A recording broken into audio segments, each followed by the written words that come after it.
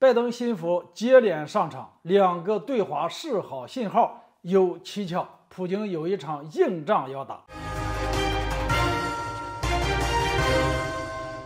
大家好，我是肖云华，欢迎收看云华观点。今天我们来聊聊美国对华态度突然的转变，很可能是个危险的信号。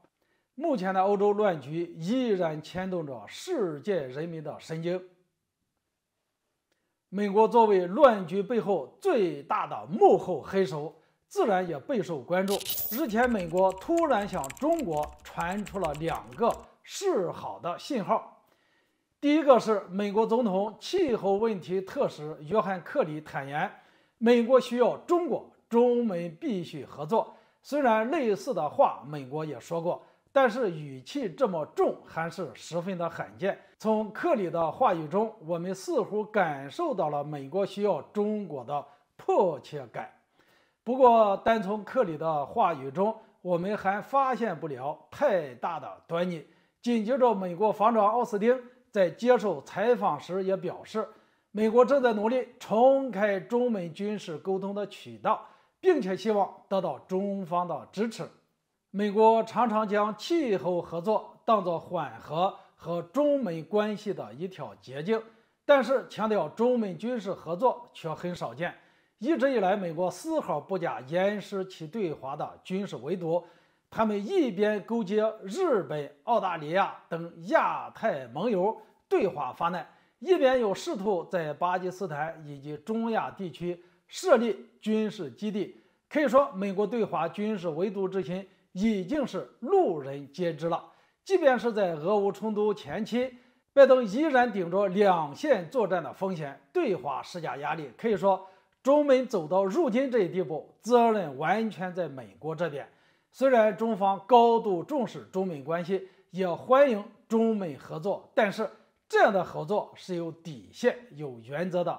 今天，拜登心腹释放出两个对华示好的信号的重点不在中方态度上，而是在美方一个反常动作背后上的目的。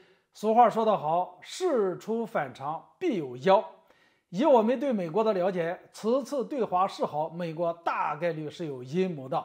结合当前的欧洲局势，我们会发现美国近期在欧洲的动作非常的巨大，比如指挥北约继续进行核威慑军事演习，诱入美军将D101空降师部署到乌克兰邻国。这就是最新消息显示，美国加速向欧洲部署新型的核弹。以上种种迹象表明，美国很有可能是在做战前的准备。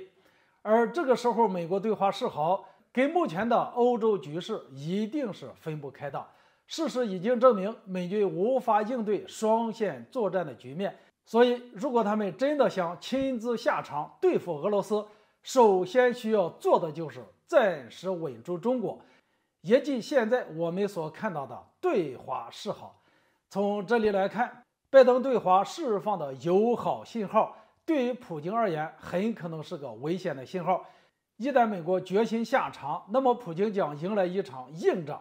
所以，一方面，我们要彻底认清美帝国主义的凶残本质和丑恶的嘴脸，绝不轻易上当受骗。另一方面，战争打到最后没有真正的赢家，靠战争发家的美国也必然因为好战而走向灭亡。同时，也告诉普京总统，美国推动俄乌冲突要打多久就打多久，不要惧怕，要奉陪到底。